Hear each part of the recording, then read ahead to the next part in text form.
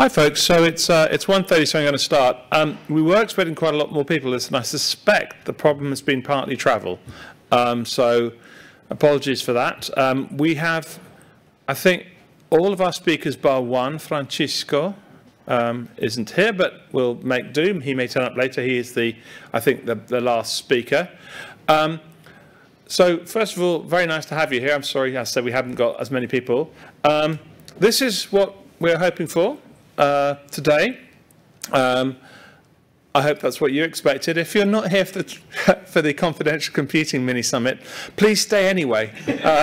So let's stick with that. I think most of it's going to be kind of pretty obvious to folks here. But, is everyone here involved in confidential computing already? Is there anyone who isn't involved in confidential computing, doesn't know much about it? Do you know much about confidential? You do? Okay, that's fine. Okay, just checking. In which case, I'm not going to go into huge amounts of that on this one. So we all know what this is, right? But I do want to sort of just briefly talk about this because I think this is important. Because most of us are techies, right? And we spend a lot of time thinking about the primitives and the properties. But when it comes down to it, most people who actually want to build things care more about these sorts of questions. You know, what's running? Can it have changed? Can anyone inside see it? Am I talking to this instance of it? And could it be spoofed? And, you know, if we're going to ask what does confidential computing give you, I think that's kind of one answer. It's the opportunity to build applications that care about these questions. And isolation is just part of it. It's a much bigger set of questions. And I think partly that's what we need to be communicating to people. It's not just we have this confidential computing thing, it's a tick box. It's if you care about any of these things, then we can help you. Again, I think all of you probably know about this already. You know about the Confidential Computing Consortium. Those of you who are startups, not sure how many of you are, you know, we've got this free thing.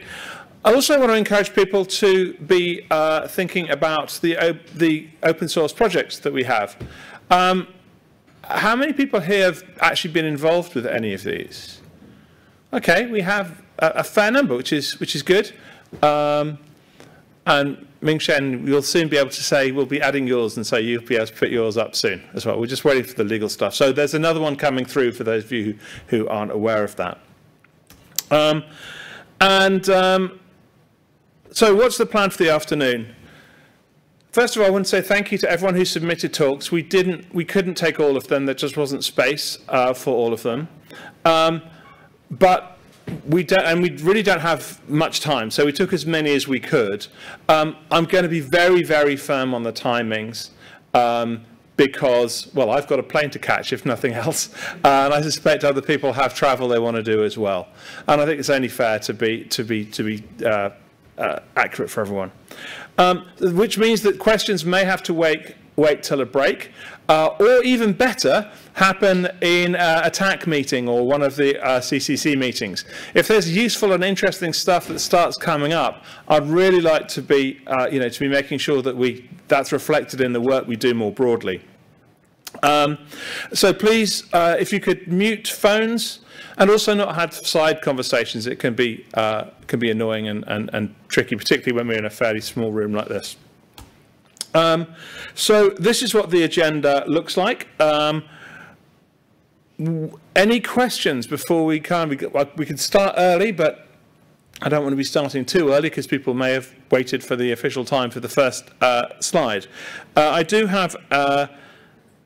I will be through the afternoon giving you important updates on important events. Well, one particular event. Currently, England had 2 runs for no wickets against the Aussies in the T20. I'll let you know how that goes through the afternoon for everyone who cares a lot about that. You should at least, Ian. It's pretty confidential. Well, no, it's not confidential. Integrity is important anyway, so that's fine. Australia losing, which is bad. Australia's losing, which is excellent. Oh, dear. England and Wales play together.